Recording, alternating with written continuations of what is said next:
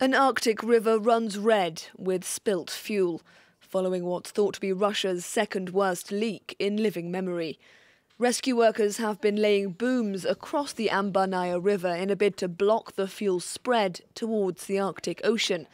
After the declaration of a state of emergency, extra help is being sent to the area, but it's so remote that clean-up options are limited. Отдаленное место, нету транспорта, дороги, железной дороги. Опять же, флот не подогнать сюда какой-то большой с свободными танками, чтобы перевозить откачку в свободные танки. Ну, вот в этом сложность, да.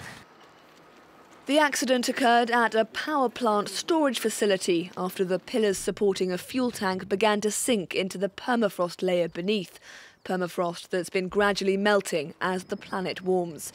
Fuel started leaking on Friday, but authorities weren't alerted for 2 days.